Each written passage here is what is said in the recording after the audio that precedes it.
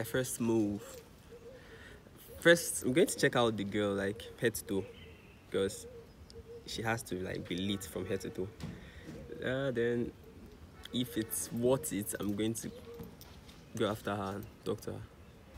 What is first move? Okay, first move is when you approach a girl. You approach a girl when you see that she's pretty or something. Before she approaches you.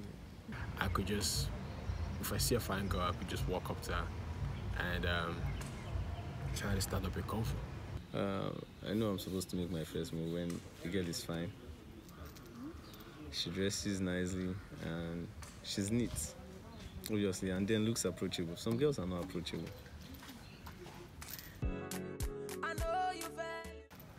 I don't think so. I don't trust guys these days. No. Okay. First move. No. Is there any need for that? No, I do not. I can make my first move by myself.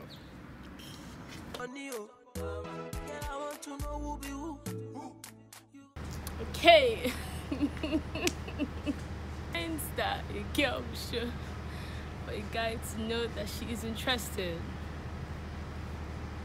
The way she replies messages, that one is an example. Like, she tends to show more interest, if you understand what I mean, and she tends to like explain what she means. You just feel you get conversations elevate when she falls in love. That's a line from a song by Rick Ross and Miguel. Another one, okay, she always checks up. Okay, not always, but she's like more eager. Some people try to be hard guy, so they will want to. It depends on the type of girl you're dealing with, so just hope that you get lucky.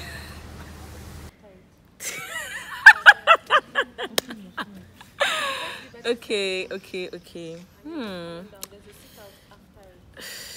Should be, how will I put it? I think it depends. Or there are some kind girls that will be like, me, if I'm interested in a guy, I will shoot I will shoot my gun. I will try, because he must notice me. He has to. He just has to notice me. I don't know. He just has to notice me. But some people shy, some people they like forming and all that shit. But me, I'm not that kind of person, so The conversation. When someone is interested in you, you will know definitely her answers, how fast, her attitude. If eventually she's going to give her number out, you're going to know. You know. And then you should smile, and then she smiles back. Then you should just try it. And then if you smile at her and then she doesn't smile back, I don't know, like, you just chill.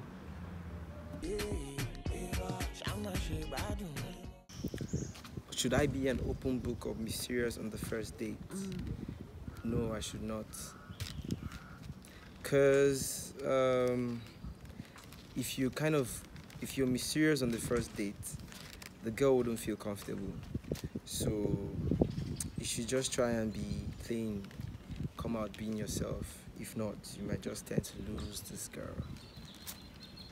I think it should be an open book, because me, I don't like serering. I just like being plain. That's just the truth. Okay, it depends. If the vibe is strong, if it's good, if you like the guy, if it's fine, you can try to be an open book. You guys can, because by then you discover that you guys have depth.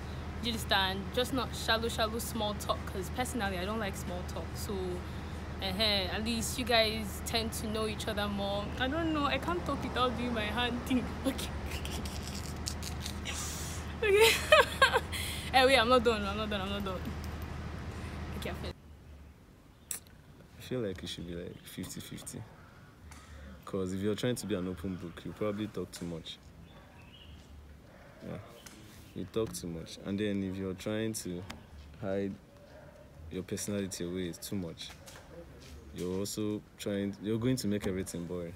So you just have to know how to maintain both parts.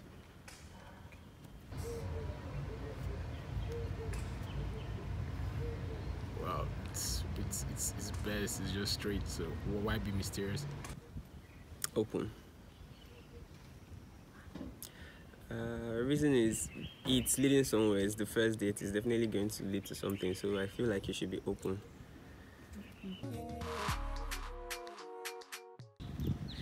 Apparently, it doesn't matter. Everybody did relationship now, but you would have hope if you really like what you see. You would have hope that she might leave her boyfriend for you, but you wouldn't want that to happen to you. Nah, I mean, you guys are not married, so. Well, let the guy with the best Move way.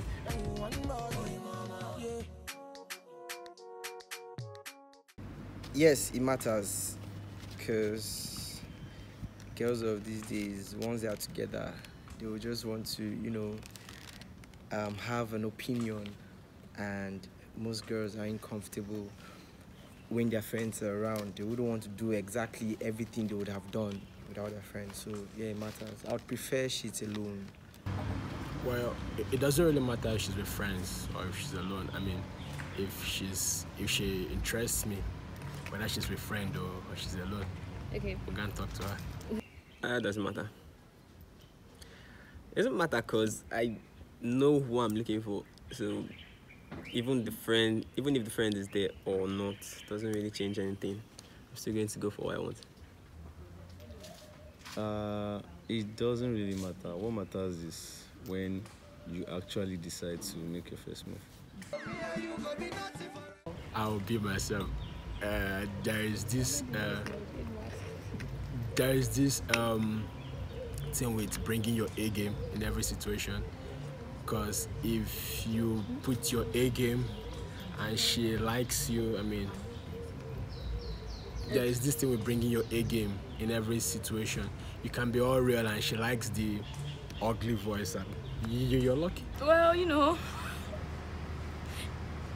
if you don't know me, I have to shop, Yes, now you got freshen up small now, but it's not just going to be all. I would be myself, but do you understand? I'd rather be myself. I'll be myself. Why would I change? I'll be myself.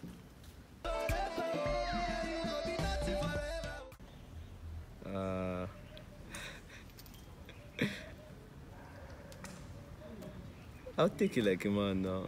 I'll take it like a guy. Then I'll walk out. Walk away. Stay all cool. When she blows me off, I'll just be dumbfounded. She might not even know that I am really. Crazy. You mean crazy, like, crazy on the bed or something?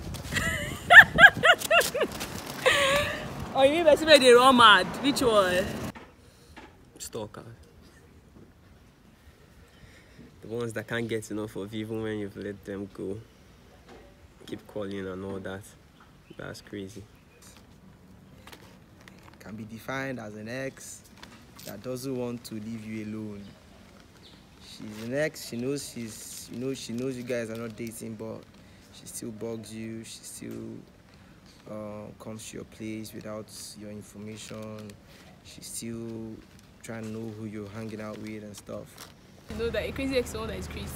Somebody that the person is not together. The person can be extra. The person can go as low as stalking people that you have started meeting, new people that you have started meeting. I think that's a crazy ex. I don't know. Stalker. Crazy ass stalker. Trying to get family involved. It's not cool. Oh my god. Oh my god. Should I be real here? Am I ugly? I don't know, as much as I go out. Yes, as long as I go out, I get one or two. But sometimes they are really, really yucky, I beg.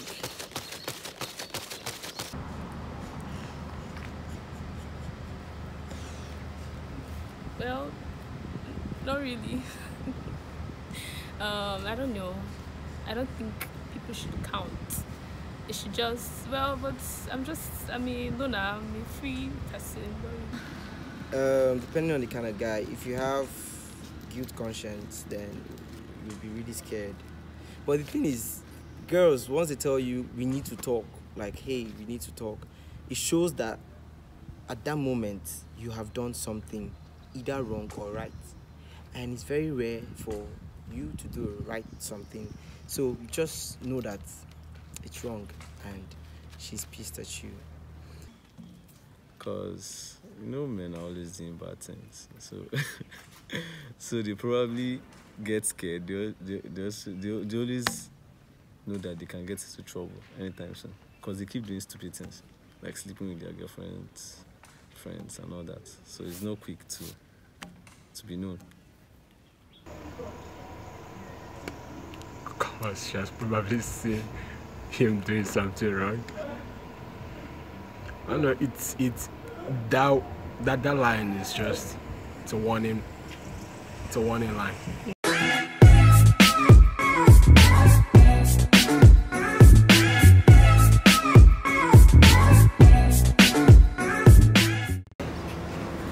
All I see are tables. Some might want sex. Many of them still want sex, good sex. I can't. If we are walking, don't hold me. Other things. So if you're cheating on me, you should be able to tell your side chick that, man, that's my baby girl. Tell them that I have this girl or another kind of thing, So when they see me, they don't want to come and tell me, or your boyfriend is fucking me or something like that. Because me, I won't take that one. Me, I feel break per se, though. But you see, respect. When it's time for bae, it's time for bae. When it's time for side chick, it's time for side chick. Give bae what belongs to bae. Give side chick what belongs to side chick.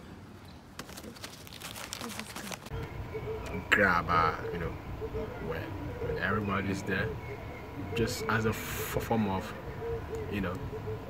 ownership.